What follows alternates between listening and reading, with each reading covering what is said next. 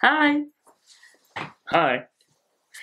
Welcome to this short explanation on how Hird is played. Yes. What we have here is the prototype of Hird.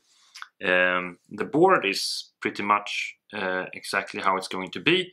These ones are smaller, and especially the boats are different. They are going to be longer rectangular shapes instead. These are all wood. This is cloth. Here is metal coin. And here is the bag which holds the game, which also is made in cloth. And it's all made to look like it was from the Viking era. We wanted to keep this feeling to it. In the game, you have 3 different pieces. The Loftungur, the Viking King, the Viking King's elite guard, which are the Hirds, and these are Karve, the Viking boats. You start on the board with the Loftungur in the home space. Each time it's your turn, you take 5 moves. Gold starts. 1, 2, 3, 4, like that. The Hird can also jump into a boat. And 5. And then it's Silver's turn. 1, 2, 3, 4, 5. Back to gold. Gold can move. Then let's talk about the movement. If a piece moves into an empty space, it has to stop. So if gold were to move here, the Loftungur can move anywhere it wants. It gets to stop here. It cannot move any further. But if there is a piece there, so if the Loftungur goes here, it can continue moving. So for example, it would be 1, 2, 3, 4, could be a potential move, and then some piece entering the home space, 5. And for silver, it would be, for example, 1, 2, 3, 4, and 5. So that's about movement. If you're in the space, you can move further. If you're not, you're taking the space, but that piece has to stop. You also have the case where you are attacking. If you're entering a space which someone else is in, then you stop on the border just to indicate you're moving in there.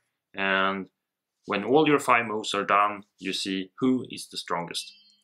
Everything is counted once. So 1, 2, 3, 4, 5 here, and there's 1, 2, 3. The only exception is that an empty boat is worth 0. So a boat that has a Hird in it is worth 2. 1, 2. The Loftungur is never in the boat, it's always outside the boat. In this case, silver wins, and let's pretend this was the case. Silver still win. 1, 2, 3, 4 against 1, 2, 3, 4, 5. Hirds that are alone are killed and removed from game. Hirds in boats and boats are removed from play and can be put back through the home space. The Loftungur retreats to a space which is controlled by no one or by his own color. So for example here or here.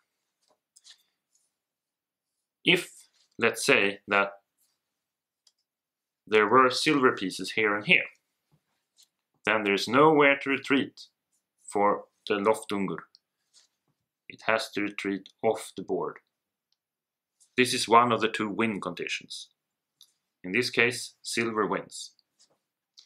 The other one is if any player at any point of the game have control over the 5 middle spaces, or I should say at the end of their turn, they have control of all the 5 middle spaces, they win the game.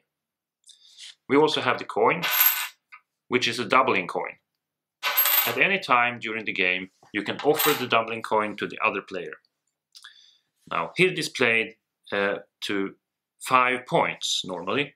So you get points for the winning, and you play a consecutive number of games.